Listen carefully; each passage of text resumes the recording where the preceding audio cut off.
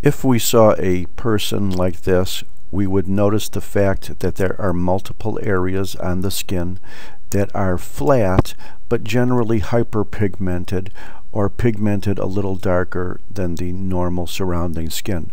We might call this a freckle. If we did, we'd be correct. Another name for freckle is lentigo, sometimes pronounced lentigo. The definition of lentigo is an area of skin that is flat and hyperpigmented relative to the rest of the skin. We could call it a freckle. Microscopically, the reason why it's pigmented, or at least relatively hyperpigmented compared to the rest of the skin, is that there are an increased number of melanocytes.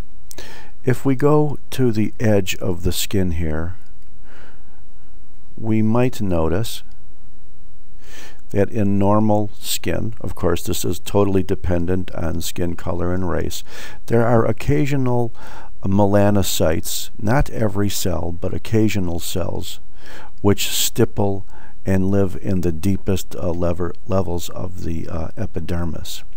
You can see some slightly granular melanin pigment here, here, here, here, here, here, here.